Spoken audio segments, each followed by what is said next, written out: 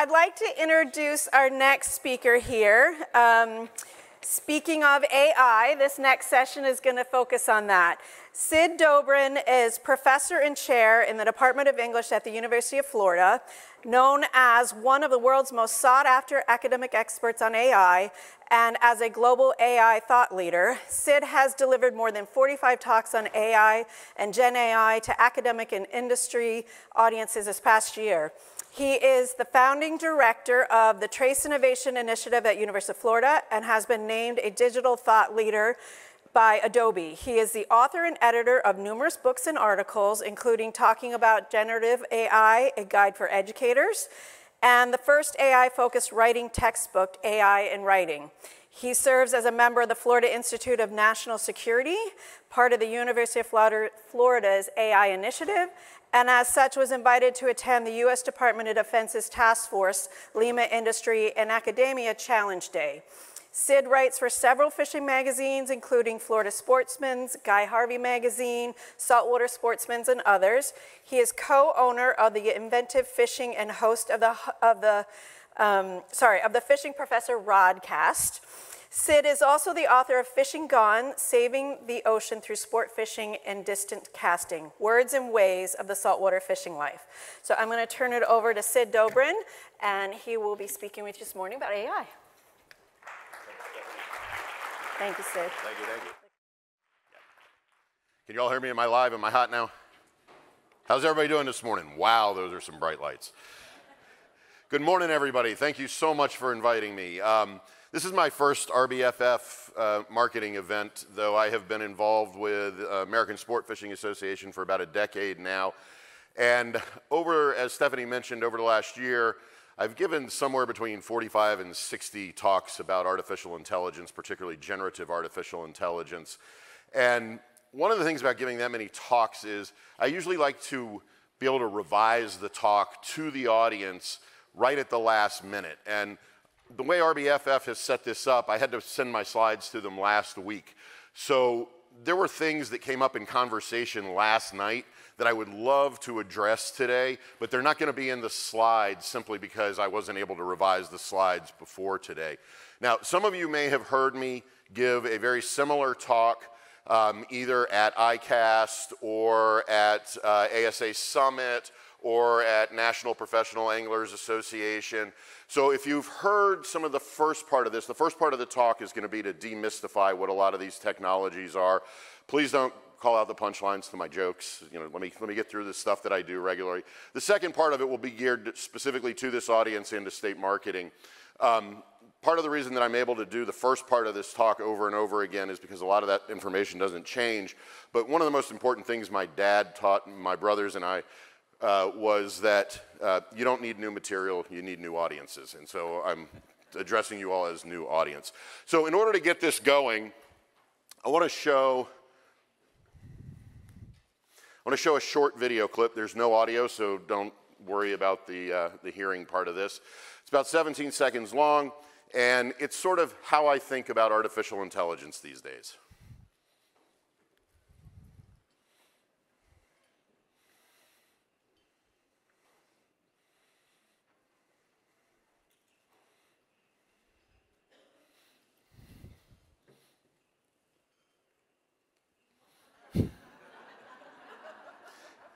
So we're working with a machine that doesn't necessarily understand our rules. It's playing by a new set of rules. And I love the fact that when they made this video, there's that pause, as though the machine is thinking about what to do, which of course is an effect of how we tend to think about AI as somehow an entity that thinks. It doesn't. So this morning what I want to do is talk about generative AI, particularly geared toward what we do in terms of marketing and state marketing. But I have to tell you, I love getting these invitations to come give all these talks. You know, AI is the big thing. Everybody wants to talk about AI. But I get these invitations. Hey, can you come talk to us about AI? Which is a massive subject, like galactic-sized subject. We're only going to be able to cover a tiny little bit of AI and Gen AI. So a lot of what I'll do today is to provoke you to think more about AI, particularly within the realm of what you do as state marketers. And yes, I recognize that's not the Milky Way. That's not where we actually are. It is a metaphor. Not going to do it to you again. It's just a visual metaphor. Now, the only reason that we're having a conversation about generative AI and the world right now is because in November of 2022, OpenAI dropped ChatGPT on us. And the only reason that that mattered was it was free. So all of a sudden, this thing, artificial intelligence, that was, you know, some weird science fiction or computer science kind of geeky thing, became something that everybody had access to for free, and it changed how we're doing things. And it was an alarm clock to us. It sort of woke us up. And we all know that when an alarm clock goes off, we have possible 3 responses. There are those of us who are ready, jump up, ready to take on the challenge of the day. There are those of us who hit snooze alarm, not really ready. And then there are those of us who smash the alarm against the wall because we don't want to deal with it at all. And that's sort of been the 3 responses that we've had to generative artificial intelligence. So my objective today is first going to be to demystify what some of these technologies are, how they work, and then I want to talk about how we're going to deploy those technologies, okay? Now, had I been able to revise my slides and had I actually been thinking on my feet, I would have included more stuff about R3 specific. I would have been able, so we're gonna add R3 into all of this because it is so pertinent, particularly license sales and things like that. So we'll get to that. So whenever I talk about generative AI, I always want to talk about it from 2 primary perspectives. First is the conceptual. What does this mean to us? To what happens when we start using Gen AI? What are the big questions? The why are we doing this? The what if I do this? All those big conceptual questions. And then I like to ask those questions of how are we going to apply it? How are we going to actually use Gen Tech and Gen AI? Now, there's a third way that I really like to think about AI also, but in industry talks or in academic talks, we don't get to it as much, but I do want to mention it to this group in particular, and that's material AI. And that is all these devices that we use require a lot of material. And there's impact on the world from these materials. Everything from the mining of the minerals, and for instance in the Congo, the conflict minerals that are required to run the devices that you all have in your hands or in front of you, and how those fuel civil wars, all the way to the other end of that, to the e-waste, and what happens to our devices when we're done using them. That to me is an important part of my own conservation mindedness. But for me, particularly where the material comes into play is that the server farms that are used to drive a lot of these AI technologies that we're going to be talking about, they generate an immense amount of heat. And so companies like Microsoft and like Google are starting to experiment with underwater server farms to offset the heat. And those of you from coastal states will know that the last thing we need to be doing is heating an already heated ocean. So those are things that I'm very interested in, but we won't be able to dive into them very deeply or at all today.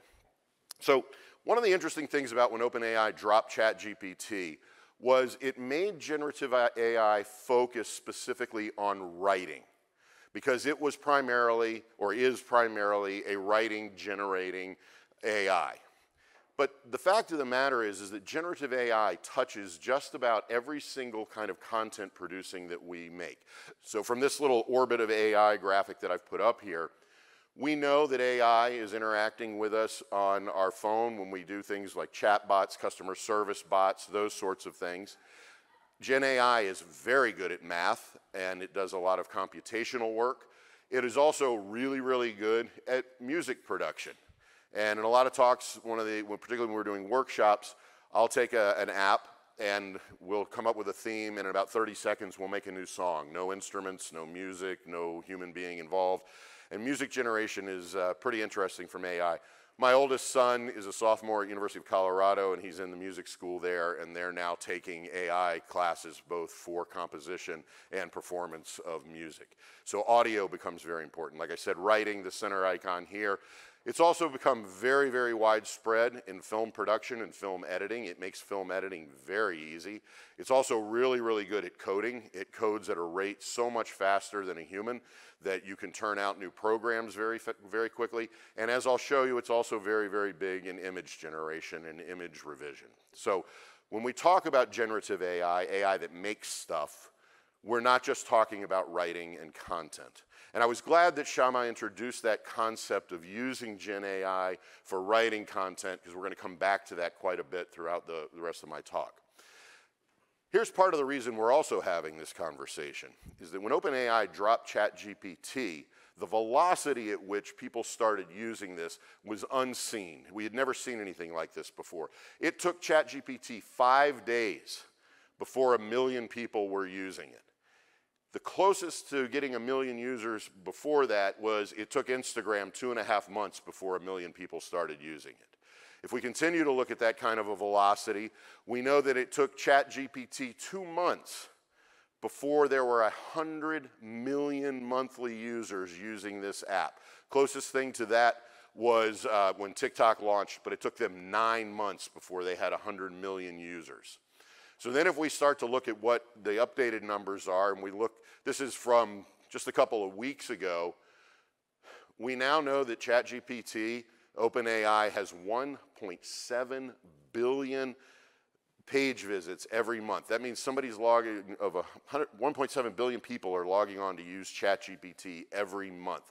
That's an increase of 1.1 billion users since January of last year. That's absolutely incredible use basis. There are 180.5 million monthly users and 100 million people using this on a weekly basis.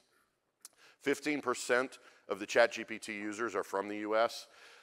Most are males between 18 and 34 years old.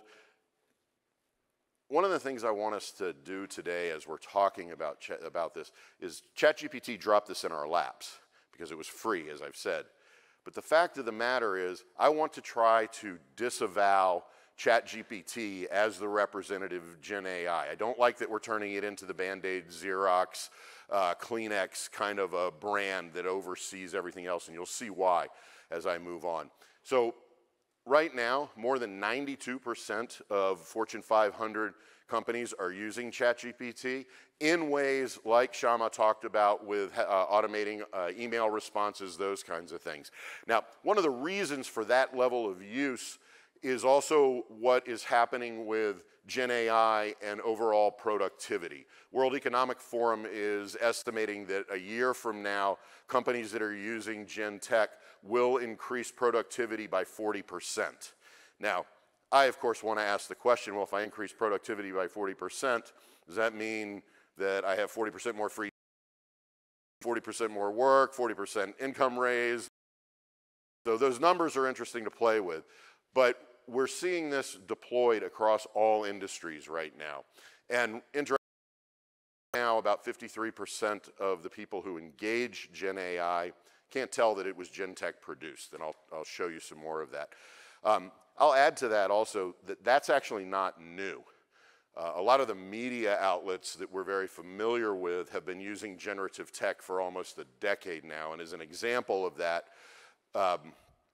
the Los Angeles Times has a bot called QuakeBot that's tied directly into the USGS data center, and if there's an earthquake anywhere in the vicinity of LA, the bot goes live, takes the information from the USGS data source, writes an article that's then published in the LA Times immediately online and then in the print version that day without a human editor ever being involved with it, and it's been doing this for about 10 years. But if we look at Bloomberg, if we look at Forbes, if we look at, well, ESPN just had to reduce the amount of AI they were using, but if we look at any major news provider, media provider, that they've been using Gen Tech for about a decade now in significant numbers, upwards of something like 60%, depending on what outlet you're looking at, has either Gen Tech enhanced or Gen Tech produced content, and we're very used to reading that without questioning it or being aware of it.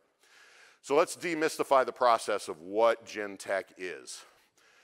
So very quickly, very easily, this is very superficial, so all of those of you with computer science background, don't ding me for being really, really superficial here because we don't have the time to get into it. So a computer program is very simple.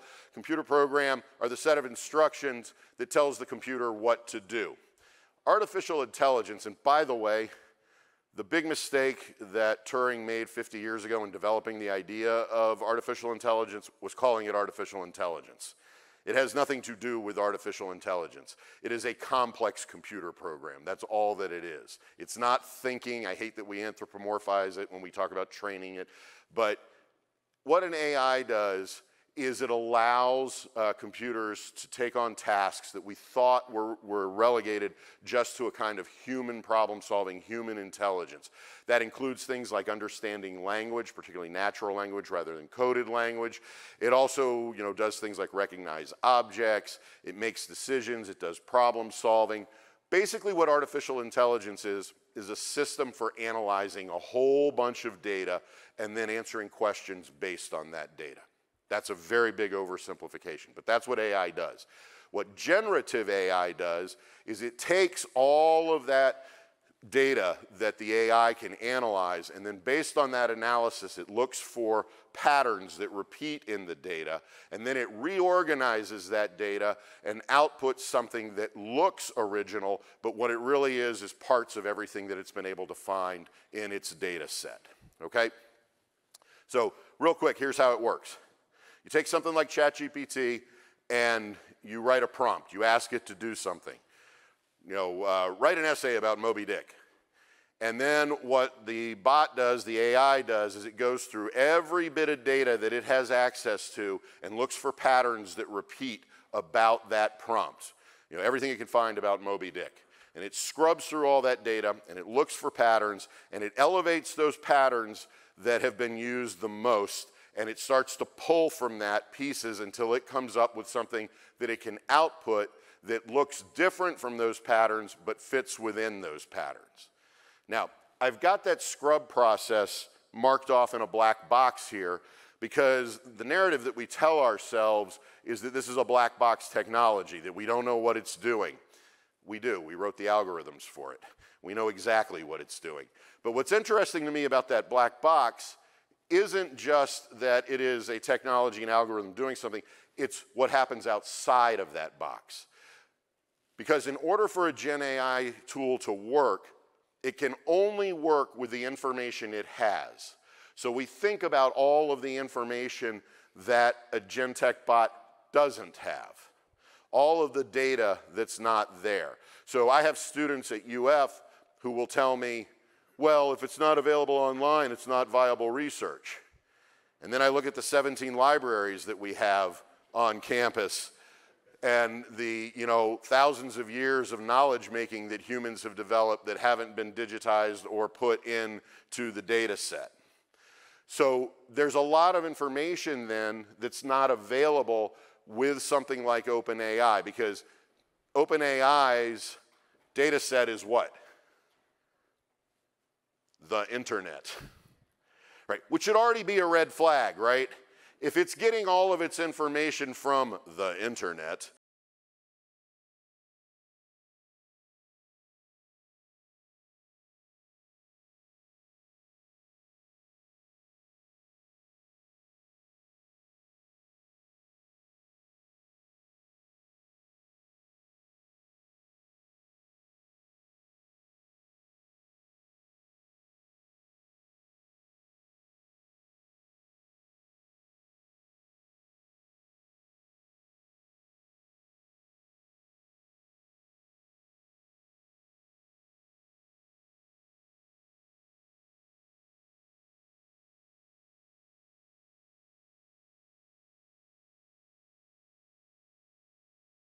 data, so ChatGPT finds a way around, and then another block comes in here.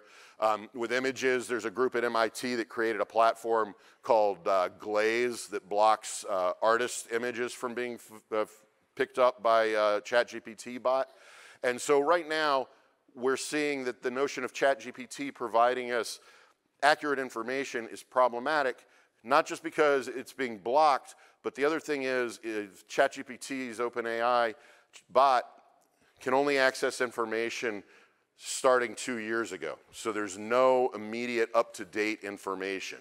So part of what I'm getting at as moving away from ChatGPT as the Band-Aid here is also the idea that it's also not reliable. And I'll show you some more examples of how to think about that. Now, what makes it interesting is right now we're seeing about 1,000 new Gen AI and AI platforms being released each week. And what makes that interesting is rather than using the internet as its data set, most of these platforms are either customizable to a company's own proprietary data. That proprietary LLM, large language model, is what you call the data set from a Gen AI. And so now we're seeing companies develop their own data sets that they can use Gen Tech with, which are generally subscription-based platforms, so you can buy your way into these, and they're always very disciplinary or company-specific. Which means that rather than using ChatGPT as your platform for doing AI stuff, what we're seeing across industry are the use of these subscription-based proprietary platforms that allow you to do the things you want to do with your own vetted data. Because the most important part about all of this is starting with good data. And if you're starting with the internet, there may be some good data in there, but most of it is not good data. And so being able to develop your own data sets, your own LLMs, then you have faith in what that data is putting out, okay? So you may have seen recently, New York Times is currently suing OpenAI over access to public data. There's a big copyright issue going on. We've got a lot to figure out in terms of the legality of this. Just as a side note for content creators, and I'm going to show you some stuff about image generation. Currently, you cannot copyright an AI-generated image. And so images that are being shared and moved don't fall under copyright the way that other images do. So I try very hard when talking about emerging and evolving technologies not to make promises, not to make predictions, but I'm going to make one prediction for you. 15 years ago, none of us, no industry in the world, would have anticipated that we need something called a social media marketing manager. And now, not only do we have specific jobs for that, but that gets tied into a lot of what we do in our organizations. You know, even Glenn, when he started his talk, was, you know, making posts, right? That there's got to be that constant availability on social media. So here's my one prediction today, and that is the next thing will be a need for prompt engineers. And what a prompt engineer is somebody who knows how to interact with the AI to write the prompts to get it to find the information that you need and get the output that you need. So my example of write an essay about Moby Dick is a terrible prompt because it has absolutely no details involved in it. So you could get anything at the end of that when it puts stuff out. So what prompt engineering is a way of understanding how do I get the AI to output what I want from it. And what you have to realize is AI is not a magic box. It doesn't just go, poof, here's what you want. It has to be guided and directed, and learning how to write prompts is a very big key part of doing that. And so short, vague prompts get you crappy output. Being able to know how to use the language to get exactly what you want. The other thing about that is that no AI, Gen AI, is a one-shot thing. You don't write me an essay about Moby Dick and get what you want. You then have to respond to it and say, use less verbs or whatever you decide to do with it. And so you're constantly revising the output. Now, keep in mind that that's a conversational thing. It's an iterative thing. That's why ChatGPT is chat, is because it's like a conversation with the bot. And then prompt whispering is those really nuanced abilities to get the Gen Tech to do what it is you need and want it to do. So let's talk about hallucinations. What I mean by hallucinations is tying back to that OpenAI internet data thing. AI gets stuff wrong a lot. So a while back when I was starting work with AI, I asked ChatGPT to write an academic biography of me. A short one. We have to turn these in when we apply for grants, or it goes on the back of a book, you know, about the author. And it did. And 100% of everything in it was wrong. However, if you didn't know me, if you didn't know my work, you would not know it was wrong. It sounds like something that I should do. I should have written this book. I should have attended this. I should have done this, but I never did any of those things. And so a hallucination is when the AI gives you something that it thinks, again, wrong verb, but that's how we talk about it, is what you're looking for, but it doesn't have the information to actually give you that. What it does is it works with statistical guesses. What's the most likely thing that you're wanting from this? And then it fills in proxy variables, stuff that it can sock into the patterns to match up what it sees as the patterns rather than what's accurate. So what it can't do, a la Mr. Handon Spicoli, is Gen AI will never tell you, I don't know. Okay? So let me give you an example. And we'll make this visual so it's easier to see. So when I first started playing with ChatGPT, I asked it to give me 10 facts about salmon. I like salmon. I like salmon fishing. I try to go salmon fishing in Alaska every year. I buy, we were talking last night, the interesting about fishing license sales is most of us who are, what did we decide, avid was the word, avid anglers, that we're buying licenses in 6 and 7 states as we travel around. So I spend a lot of time in Alaska salmon fishing. I've even got salmon tattoo. And I asked ChatGPT for 10 facts about salmon. And this was one of the facts that it gave me.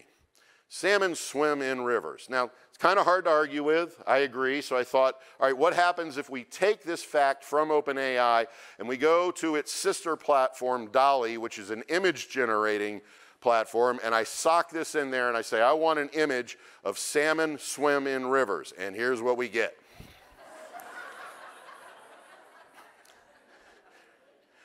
Now, there's a reason that this is what we got at that time. Because when ChatGPT is looking through patterns to draw from, at the time, there were more images that were culinary than there were ichthyological, fishing, outdoor, whatever other tag we want to put on it. So it saw that notion of salmon. The image repeated most often was the culinary image, so that's what it drew from. However, as more people started working with ChatGPT, and it trains every time you use it, it learns from what you ask, it updates itself. It began to recognize that that verb swims indicates something specific, an action related to a fish, rather than it's just swimming in gravy or swimming, in sauce. It recognized that when you ask for a salmon to be swimming, that you're looking for live. And so quite literally, February 10th, I redid this on DALL-E. These are kind of salmonoid-ish. It's not quite an accurate salmon, but it's now meeting the prompt more head-on because now it gets what you're asking from it. Firefly also just uploaded on February 10th. I did these. They turned out okay, but again, still not, they're not really salmon. They're kind of a non-existent salmonoidish fish. So where that leaves us in terms of image generation is no longer is a picture worth 1,000 words, but a picture is worth however many words it takes you to get the AI to do what you want it to do. I will tell you, I have a lot of fun on social media using Gen AI to make antique lures that never existed and then posting them and asking people if they can either identify them or tell me their value. And the barrage of responses of experts who want to tell me, what these images are, what lures these are. I don't know if any of you saw this, but last April, this picture, the electrician, this photograph, won Sony Photography World Picture of the Year. And when it was announced as the best photograph of the year across the world, the guy who submitted it said, hang on, sorry, no, this is an AI-generated image. And he pulled it, of course, from the competition. He said, I entered this as a cheeky monkey to see if the world's best photography experts can tell the difference between AI and photography, and you can't. So with all that in mind, let's talk about how we're going to use this stuff. Let's talk about how we're going to deploy it.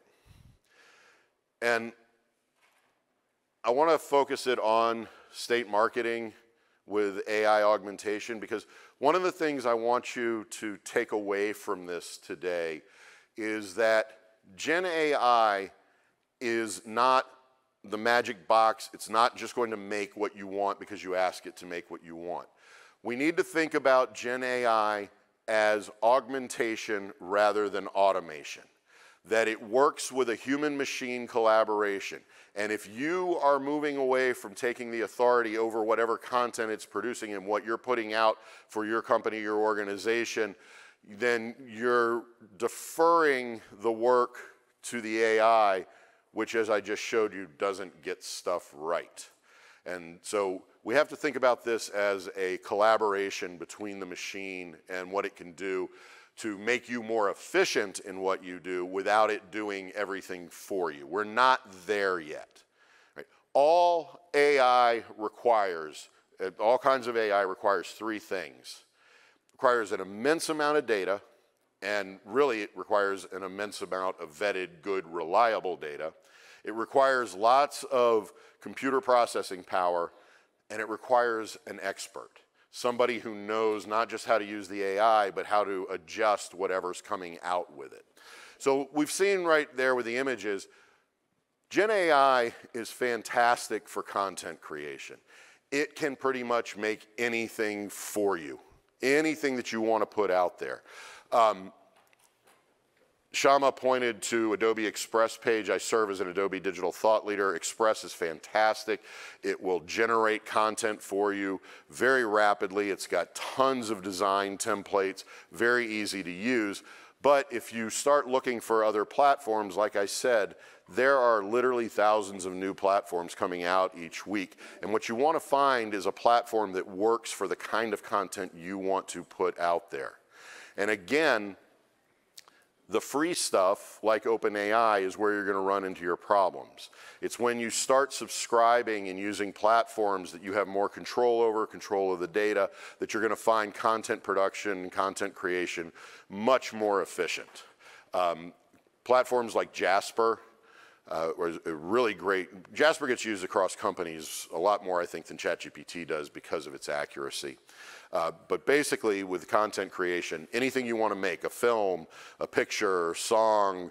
I did a demo actually at ASA Summit where we had ChatGPT draft up a description of what the American Sport Fishing Association does. We took that content, put it into a voice generator, had a woman speak, and there are so many text-to-speech platforms out there that you can really pick the nuance of what kind of accent you want. You want male, female, kid, adult, you know, and really hone that audio output. And so what was it? What did it take us? Maybe 45 seconds?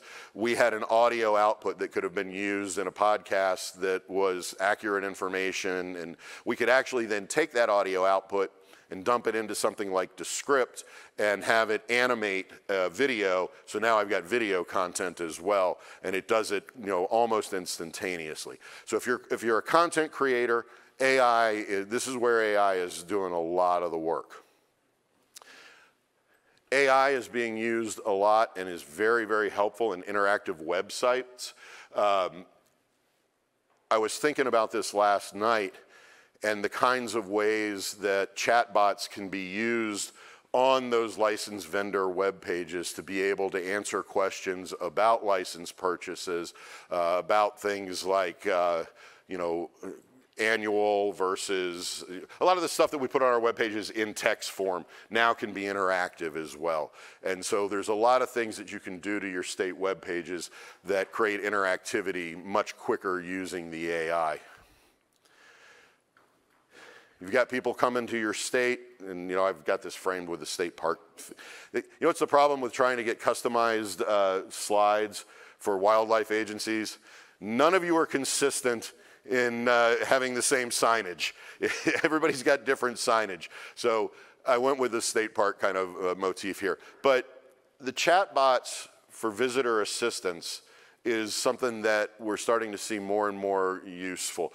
Same kind of thing as a customer service chatbot where you want to call and ask questions. And I know that frustrates a lot of people because I want to talk to a human, but a lot of the mundane, repetitive stuff becomes very, very easy to deploy using a chatbot.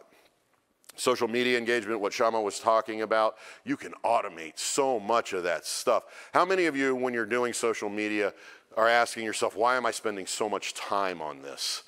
Right, that I've got to scroll through and find who should I respond to, or that I've got to come up with my however many tweets or posts in order to keep myself in everybody's algorithm. You can automate all that very easily, have the content produced. It makes things so much easier.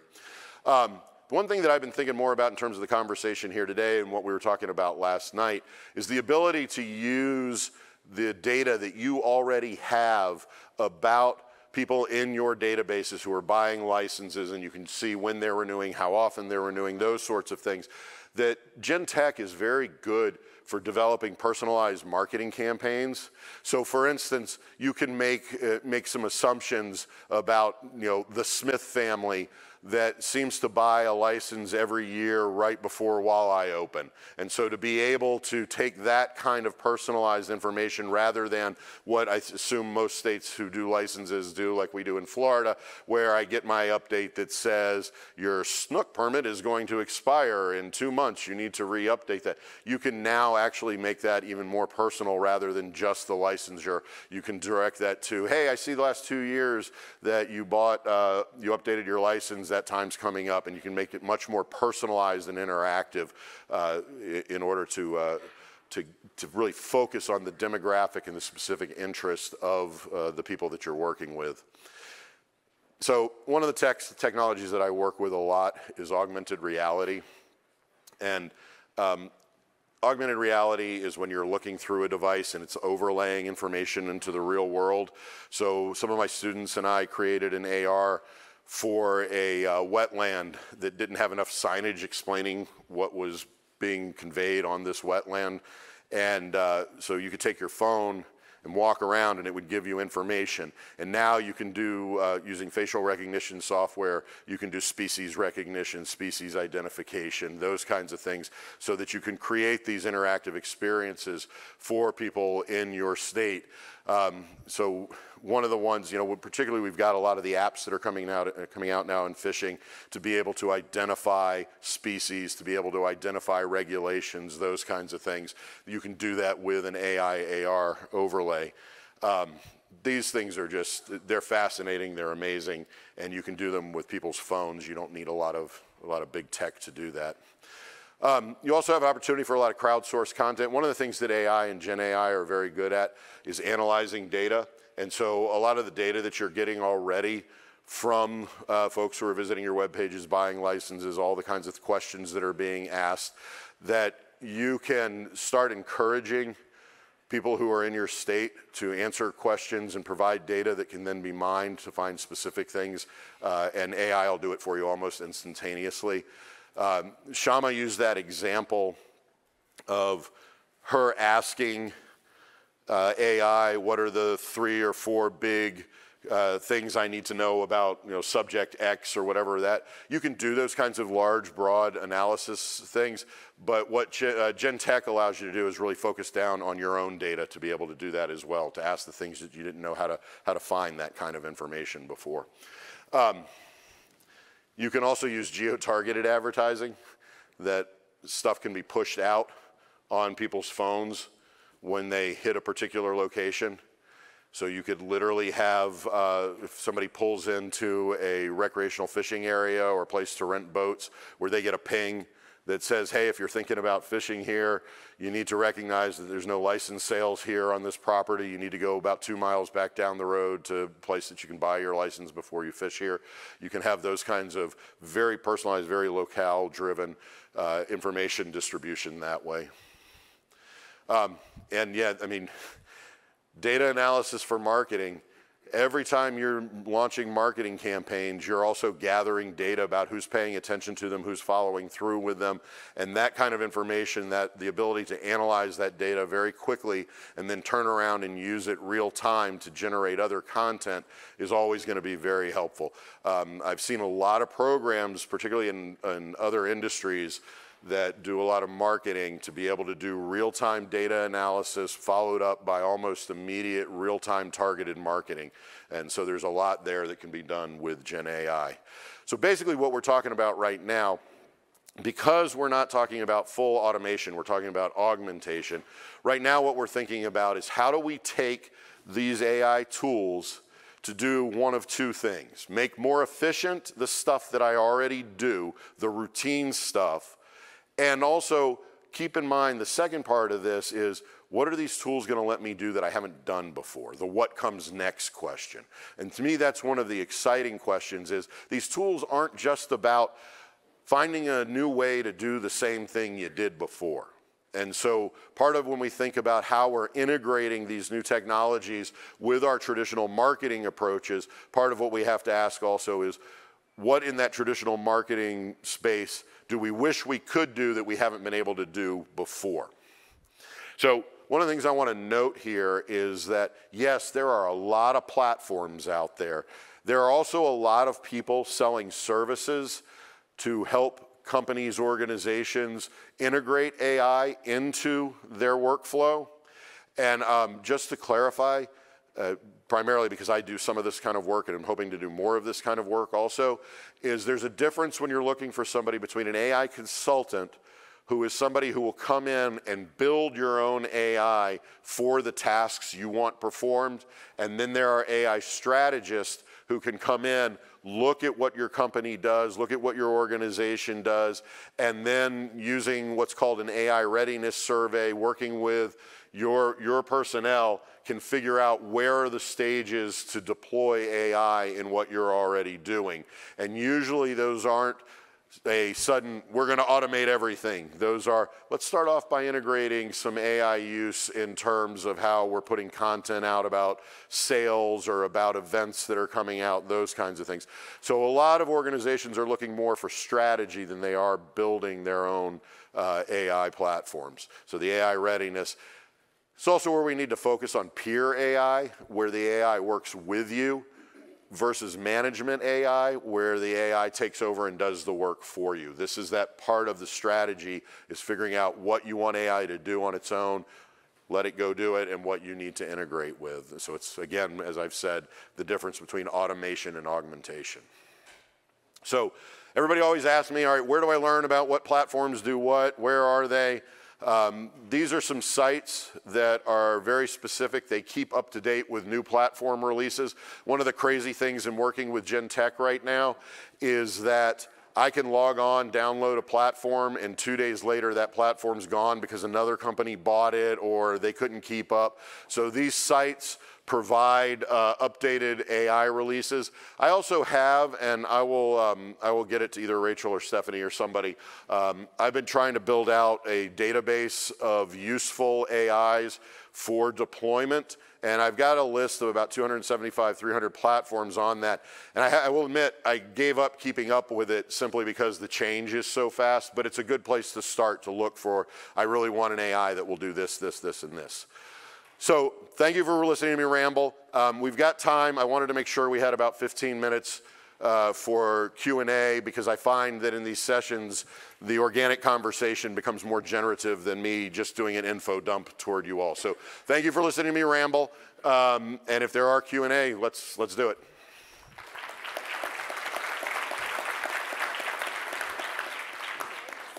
Yeah, again, please raise your hand if you have a question. We have mics to bring around. I see a hand over there. And we sure can't see the hands from up here, so. All right, so there are three. Let me start here. You. The mic's back there, I'm sorry. Oh, back okay. Yeah, sorry. I'll let you all moderate from there because I can't see. Yeah. Okay, so I guess I have 2, maybe 3 questions. First, Only? the tools, I know. The tools that you just showed us, I guess knowing in the near future, based off of security concerns, we're not going to be able to launch our own AI platform. But I do know that our site's going to be scrubbed, right? What resources are out there to show us how to optimize our website for that type of crawling? And then I'll let you answer that one first, and then I'll ask the other one. Yeah, so there aren't a ton of resources for that yet. That's why a lot of companies, right now also, I'm going to take a side note here. Right now, it used to be that when you would ask companies what are they looking for in new employees, communication skills were always really at the top of that list, good written and spoken communication skills. That's still up there at the top, but now the number 2 thing is specifically this. It's AI literacy tied to data security. How are my employees going to know how to protect my data? And a lot of that comes down to making a decision of what is my public-facing data, because you're not going to put everything into that public-facing data versus what is my proprietary data that I'm going to keep out of that. So for instance, if I were putting up information about a state and wanting to say, you know, we've got, you know, 150,000 new registered anglers this year, fishing is growing in, see Glenn's slides, that I would want to put that data in a public kind of way. What I'm not going to then do is also tie in all of that privacy information, who has the licenses, all of that remains separate. So part of what I don't want you to think about the platform and the data loading of it here is that you are going to just open up everything to that. What you're specifically doing is picking that platform that is going to update web content, for example, but you're going to tell it exactly what it can and can't use. Okay, and then the second one, and I have a photography background, so it's already been in the conversation for a long time, especially with Adobe and everything that's happened. But from a content creation side and thinking more of marketing materials like commercials and stuff, if we're utilizing AI in the context of editing, what is the copyright situation? And is it, I mean, we share with our tourism partners our commercials based on the rights that we agree with those production companies and or in-house. Where do we go when it's AI generated? So great question. There are a million answers. I actually teach a class that we cover like a semester long talking about this. So I'm going to try to keep it really, really brief. First of all, anything that has been AI enhanced right now is not copyrightable. So I use an example. A lot of my pictures end up in magazines because I write for a lot of fishing magazines. But a lot of times there will be a branch that's just messing up the picture, right? And aside from just cropping, which we've always done in photography, side note here, I always find it fascinating that we live in a culture that has phrases like pics or it didn't happen or photographic evidence. Sorry, the moment that we invented photography, we invented photographic manipulation, whether it's, you know, big nefarious manipulation or it's I cropped out a branch, right? So right now, if you're AI adjusting anything, it's technically not copyrighted. And Adobe actually, partnering now with over 100 companies, has an authentication platform that you can check a picture to see if it's been adjusted in any way, where, you know, that this shark was actually taken from this picture and this helicopter from this picture and melded together. So there are more ways to do that. What this falls under is responsible use more than anything. And for us, in an industry that deals with the outdoors, this is a very, very tough thing to address from a responsible use position, because melded into what we talk about with our outdoor experiences is also a concept of authenticity.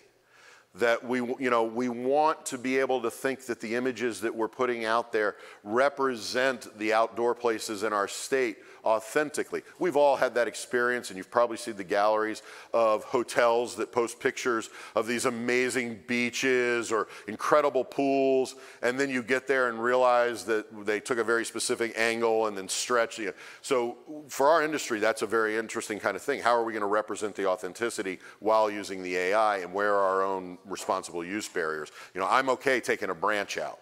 However, there was an event in North Carolina a few years back, one of the dog agility courses, cover photograph of a dog doing one of the water jumps, and the sponsoring organization sued the Charlotte Observer because they removed the leash from the dog because the editor didn't like the way the leash showed up in the picture. But that's a rule in their competition that has to be there. So there are all kinds of ethical questions and responsible use questions we're going to have to unpack. But as Shama said, this is early in the conversation, very early. So. And then my last question, just trying to get ahead of it, you talked about prompt engineers. where do you see someone even starting to explore that? Just knowing when I started in web is so different than even 10 years ago, right? And so a lot of stuff I just kind of learned on the fly, but the barrier to entry is a lot more steep without that security background. I have a very simple, quick answer for you, and that way we can get on to the other questions. There are 3 AI prompt writing textbooks out there. They are terrible. Don't use them.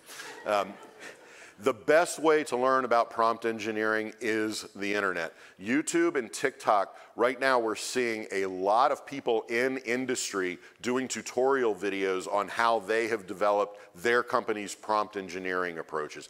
There's great stuff out there for free. Just start, you can do the more formal stuff like Khan Academy, Coursera, and the more formal, but really some of the best stuff are the folks that are out there actually doing this in a company right now. So. Thanks for the questions. I know we've got others. Nicole, I think you have a mic. Raise your hand so he sees where you are. I had her third question. I was going to ask where to start. Oh. Excellent. We covered it. Another question? All the way in the back. I see a shadow. It's always on the opposite side of the room, always.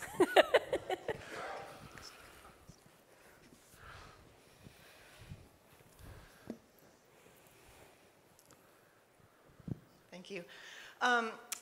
You talked a lot about like having, I guess, not a strategist, a consultant come in to help you kind of build your own AI generating tool, but are there ways to point a traditional AI towards content that you have so you don't end up with like the salmon incident, like photos that you have in your agency? Yeah, so a lot of the platforms that are subscription-based are designed for exactly that. So for instance, take it away from the photo for a minute. Let's say I wanted to have a chatbot on my website that would answer the questions that we get asked every single day. There are tons of platforms for that. I work with a lot of teachers who do that for their classrooms for a given semester, where you just take, here are all the answers to all the common questions and you put it in there. And then the AI is also updating as people use it. So there are tons of platforms out there that are specifically designed for you put your content in and you tell us how it's gonna respond. Thank you. That's what we call no-code platforms that doesn't require you as a user to know anything about AI or coding. It's like going back to what you said about web chain. Who needs to know XML and HTML and CSS+ and R and all that stuff for writing web pages anymore? You go to Wix or GoDaddy or something, you get a template, you load it up. That's the same kind of concept with a lot of these no-code platforms. Two-part question. First, are there any best practices? I mean, I guess this is so early that there aren't any, but would you advise then if we do any AI-generated photography or video that we just say it's right. AI? So every time I get asked that question, my response is the only kind of best practice or policy or whatever you want to call it at this point is transparency and documentation. Be upfront. This article was enhanced with ChatGPT on such and such a date, or this image was updated using Adobe Photoshop's generative AI. Or just identify it. You all are watching the news. You're seeing how much stuff is coming down on people who aren't citing information. Transparency and documentation, because all the other best practices are so ridiculously contextual that what you want to do with it is going to be very different than this person over here wants to do with it. And if we created a platform for both or created a policy for both, one of you isn't getting what you wanted. So transparency and documentation are the baseline best practice. Perfect. Thank you so much. I had one other follow-up in my feverish writing, taking notes. What does LLM stand? Large language model. Think of it as just all of the information that it's using, all the data that a chatbot's using. We have time for another question. Steph, you have a question? Hi, I do. And I just want to commend Sid. I saw a similar presentation at the ASA Summit last fall, and things have already changed so much. It's incredible to watch that transition. I'm curious, I know this is new and evolving, but who in the marketing teams right now are taking the lead on AI? Is it the web folks? Is it the, and where do you think it's going? Is it going to totally change? Told you, Stephanie, I'm not making predictions. So who is picking it up are the people who feel like they can see where it's going to be deployed. So content creation is probably primary. And there are a lot of big questions about that too, right? Do I need 12 writers on my marketing team, or can I have one AI person who's going to knock stuff out a lot quicker? So lots of content creation. Web design, particularly if your web pages are something that has to be updated on a regular basis, yeah, sure, it becomes very, very valuable. But if your web pages are pretty stagnant and stay that way for a year or so, yeah.